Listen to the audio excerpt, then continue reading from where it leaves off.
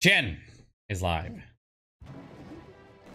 Got no blizzard, no lightning. It is a full air spam attack. He's coming in with the dragons and the dragon riders.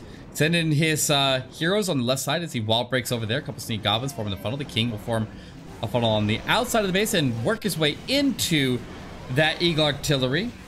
Maybe join with the queen here in just a moment. But a bullet bounce clears out the top funnel.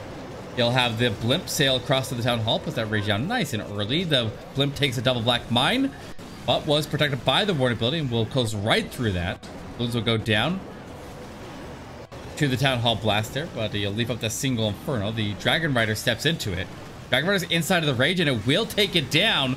Clutch dragon rider splitting off and picking off that single inferno.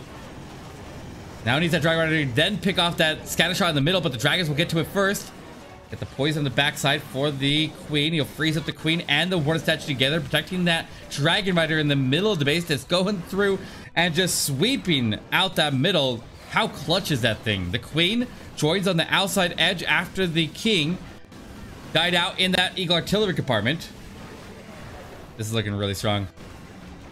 I fear for the queen walkers having any chance to come back in this war. It is a clean sweep here as Chien rips through this base. Only a couple defenses on the backside. As soon as that ground expo goes down, nothing is stopping this queen from taking the rest on her own. Ladies and gentlemen, KOG putting the heart on the queen walkers today.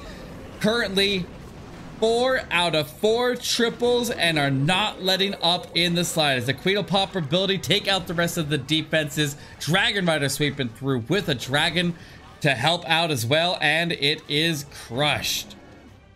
A clean attack here from Chien. The funnel was